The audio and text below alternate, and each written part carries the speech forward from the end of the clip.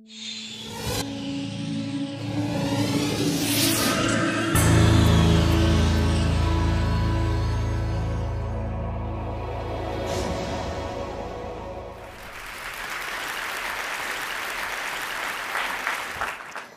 have never, ever forgotten the words of my grandmother who died in her exile.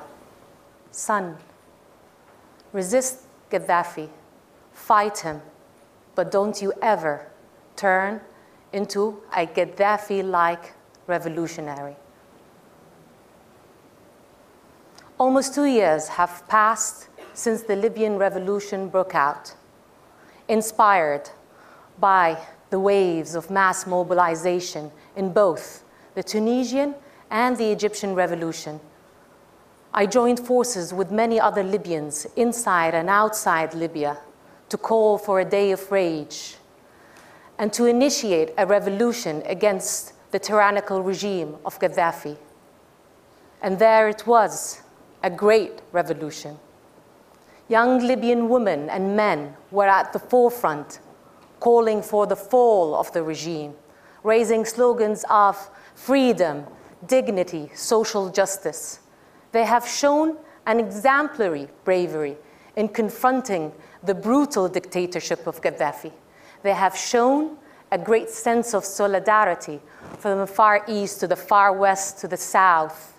Eventually, after a period of 6 months of brutal war and a toll rate of almost 50,000 dead, we managed to liberate our country and to topple the tyrant.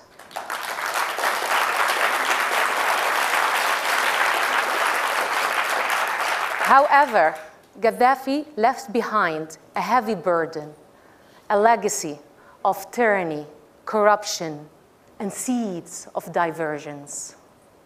For 4 decades, Gaddafi's tyrannical regime destroyed the infrastructure as well as the culture and the moral fabric of Libyan society.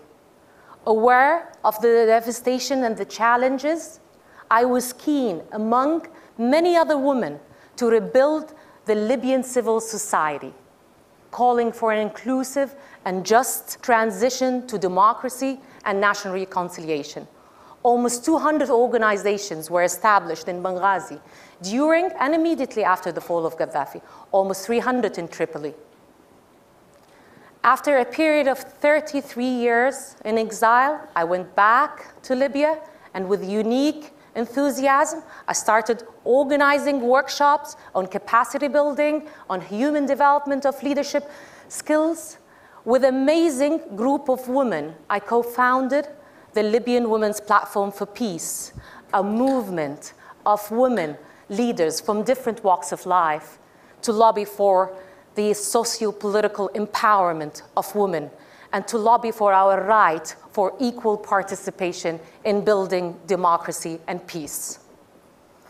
Amid a very difficult environment in the pre-elections, an environment which was increasingly polarized, an environment which was shaped by the selfish politics of dominance and exclusion, I led an initiative by the Libyan Women's Platform for Peace to lobby for a more inclusive electoral law, a law that would give every citizen, no matter what your background, the right to vote and run, and most importantly, to stipulate on political parties the alternation of male and female candidates vertically and horizontally in their lists, creating the zipper list. Eventually, our initiative was adopted and successful. Women won 17.5% of the National Congress in the first elections ever in 52 years. Wow.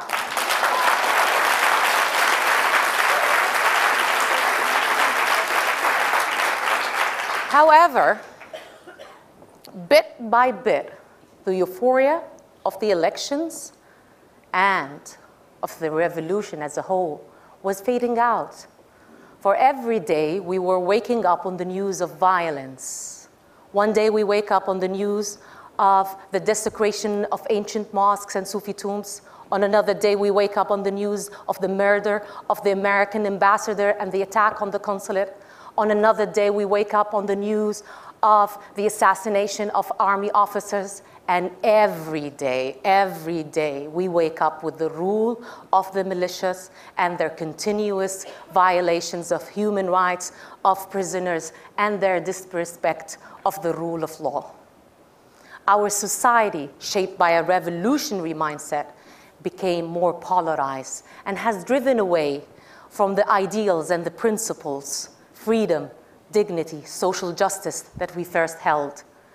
Intolerance, exclusion, and revenge became the icons of the post-math of the revolution. I am here today not at all to inspire you with our success story of the zipper list in the elections. I'm rather here today to confess that we, as a nation, took the wrong choice, made the wrong decision.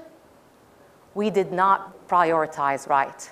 For elections did not bring peace and stability and security in Libya. Did the zipper list and the alternation between female and male candidates bring peace and national reconciliation? No, it didn't. What is it then? Why does our society continue to be polarized and dominated with selfish politics of dominance and exclusion by both men and women? Maybe what's missing were not the women only, but the feminine values of compassion, mercy, and inclusion.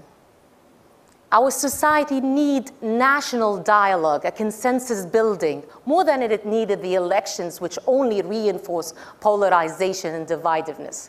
Our society needs the qualitative representation of the feminine, more than it needs the numerical, quantitative representation of the feminine. We need to stop acting as agents of rage and calling for days of rage.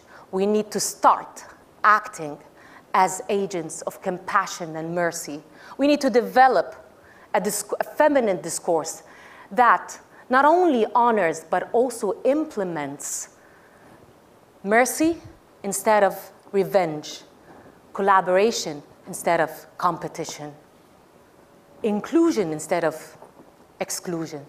These are the ideals that a war-torn Libya needs desperately in order to achieve peace. For peace has an alchemy, and this alchemy is about the intertwining, the alternation between the feminine and masculine perspective. That's the real zipper. And we need to establish that existentially before we do so sociopolitically.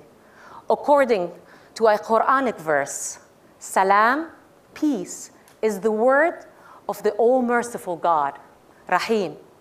In turn, the word Rahim, which is known in all Abrahamic traditions, has the same root in Arabic as the word Rahim, womb, symbolizing the maternal feminine, encompassing all humanity, from which the male and the female, from which all tribes, all peoples have emanated from.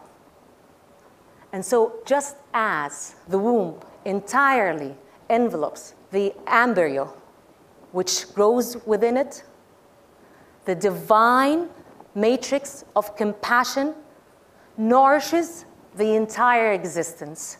Thus, we are told that my mercy encompasses all things.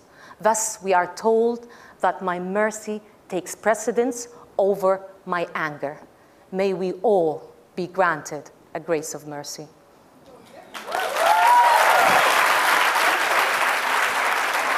Thank you.